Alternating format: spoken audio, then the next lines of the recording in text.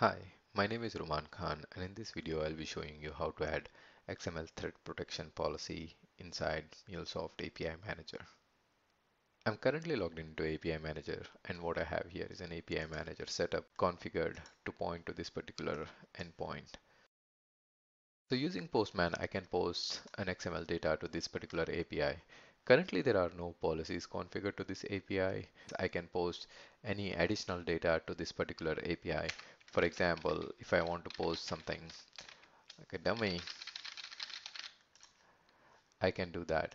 So this allows users to post any dummy data or large data to your API, which can potentially cause your memory consumption on your server. So in order to avoid that, let's go back to our API manager and click on policies and click on apply new policy and select XML threat protection policy. So the XML threat protection policy has certain settings which can be applied against your API. So by default, there is a value of -1 for all these settings, which means there is no limit. So for example, maximum node depth, a value of -1 indicates there is no limit to maximum node depth. So a user can have any number of nodes in the XML. So let's try to limit the node depth as 4. And for attribute count, let's try to limit that as 1, which means we can have only one attribute per node.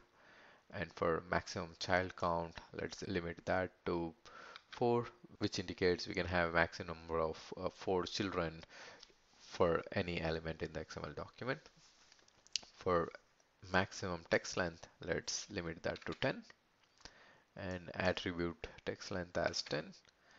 And for comment length, which is the XML comment, let's try to limit that to 10 as well. So apply this policy.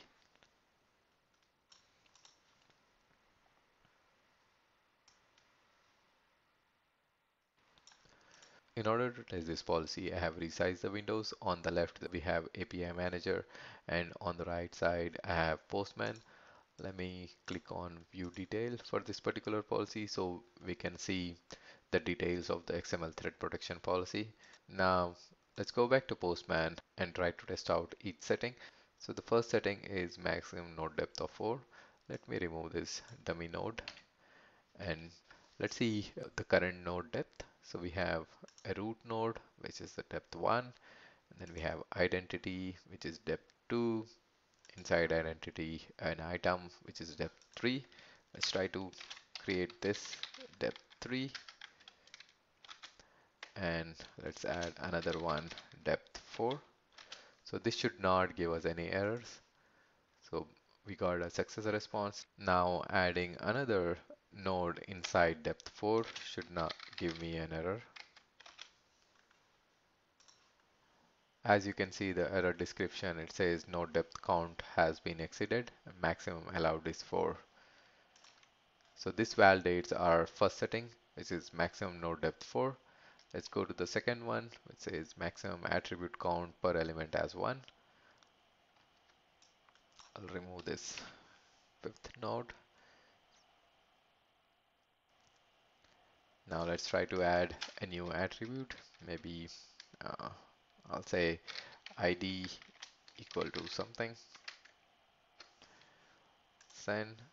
So this gave us an error indicating attribute count has been exceeded. Maximum allowed is 1. Let's move on to the next setting. Maximum child count as 4. Let's see how many nodes we already have. 1, 2, 3, 4. So we already have 4 nodes, and if I add child 5, this should give me an error. So this now says child count exceeded, maximum allowed is 4. And for the next setting, maximum text length 10. Let's try to modify the text length. So this is 1, 2, 3, 4, 5.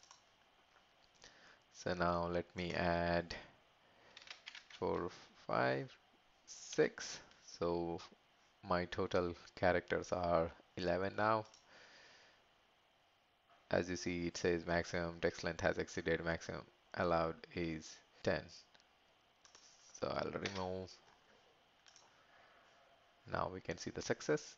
So moving on to the next setting, maximum attribute length 10. We can validate this by modifying our existing attribute.